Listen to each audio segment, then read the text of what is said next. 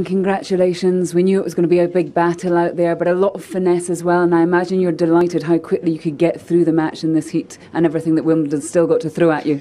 Yeah, absolutely, definitely a really good match, and Steve also played quite well today, and I was in that second set break up. He came back and was definitely very tricky to close out that second set, and obviously that changed a little bit the momentum of the match. He started to play a little bit better towards the beginning of the third set, and he had a break, but I managed just to raise a little bit my game, and in those moments Steve wasn't serving as good as in the beginning of the match, so gave me some chances, but I took them and played well until the end.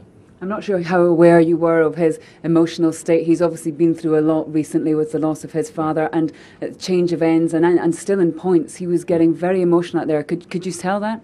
No, I was focused on myself, absolutely, but also at the end I saw that he was extremely emotional, and I'm really sorry, definitely, for his loss, and you know, he's one of the nicest guys on the tour that we have, and really tough for him, but just wish him all the best for the rest of the year.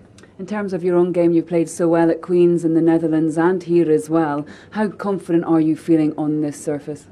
Feeling very confident, playing very well. You know, these 3 matches I won in straight sets, so that's extremely good for my confidence. I'm definitely serving really good. Also today I had a lot of free points on my first serve.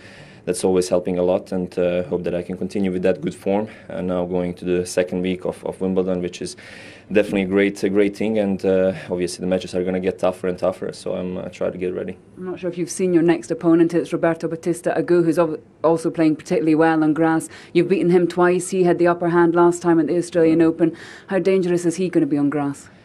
I think very dangerous. He's not the classic Spanish player that we are used to see on the tour, and he plays a lot of flat balls and actually likes to play on hard court, likes to play on grass, and definitely a big win for him against Kay today. And definitely I have to get ready as good as I can and to try to play really good. Marin, well done. Thank you. Thank you. Thanks.